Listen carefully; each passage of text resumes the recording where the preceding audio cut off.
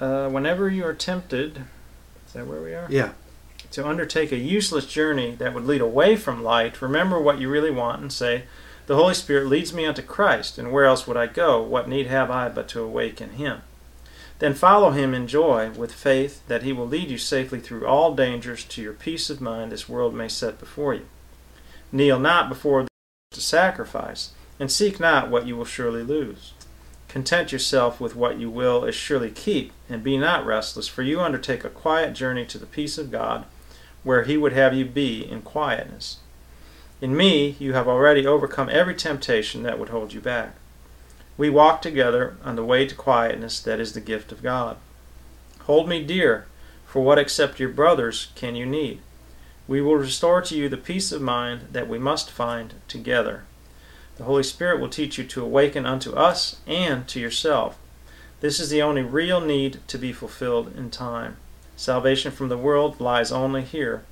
My peace I give you, take it of me in a glad exchange, for all the world has offered but to take away. And we will spread it like a veil of light across the world's sad face, in which we hide our brothers from the world and it from them. You know, I always say it takes two, and it does. Jesus is saying here, you need to take my hand through this walk. It's gonna be a journey.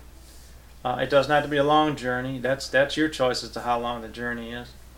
But the salvation is in seeing Him as our brother and seeing each other as our brothers. Right. Because only to the extent that I see you as a son of God can I recognize myself as the Holy Son of God. Right.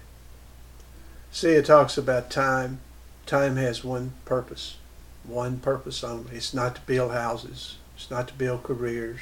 Retirement. It's not to build retirement. It's not to be the most famous of famous. It's to wake up. Right. The Holy Spirit, when the Holy Spirit defines something, it then has a function.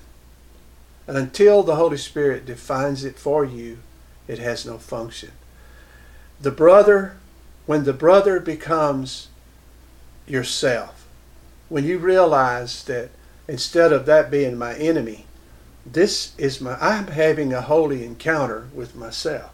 See, we're having a holy encounter with ourselves. You're having a holy encounter with yourself. Right. We're bringing the holy instant and extending it in love. Right.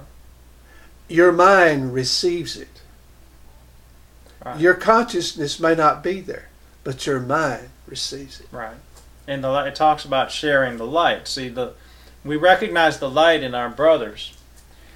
It says in the Course that spark has never gone away. So no matter how far away we think this person is from the real world, right, there's a spark, and the Holy Spirit is in that mind, right, and is going to allow our light to shine in that mind. And we don't have to worry about how that happens. We don't have to have any understanding of that, because we're moving into a world of being. Right. So as we work miracles, as we're directed by Jesus to work specific miracles, it's changing the mind. Every aspect of mind is touched. The beauty of the real world is that I no longer see people. Mm-hmm. I can only see the sun. Right.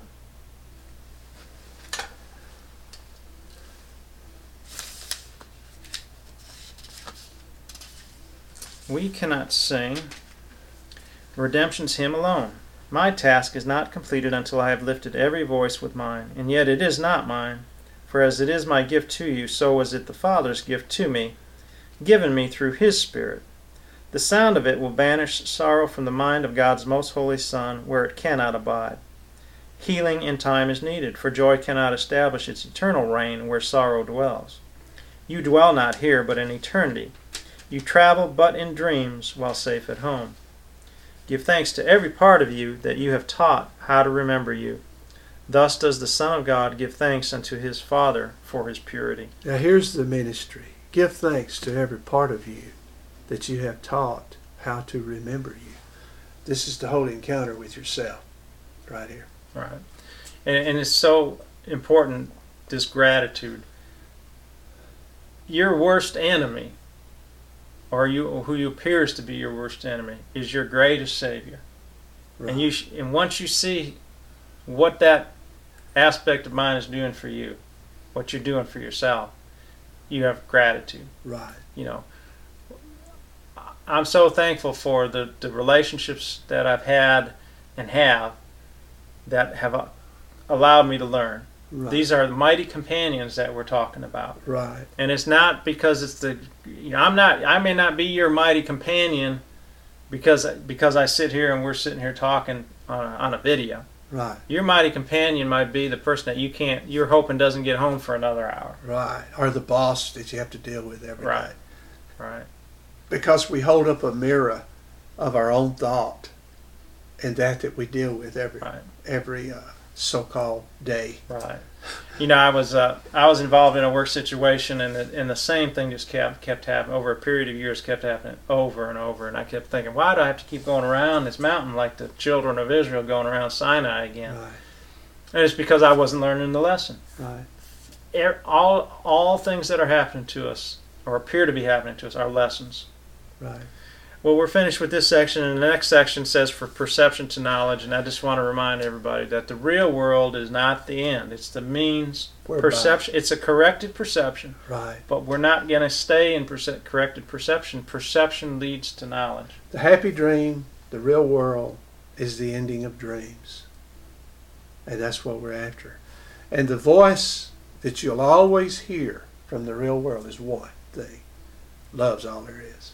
And we're it. And we're all that is. That's it. All right. We'll talk to you next time.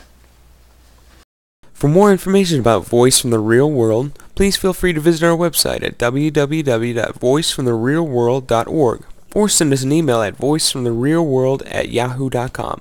Thank you for watching.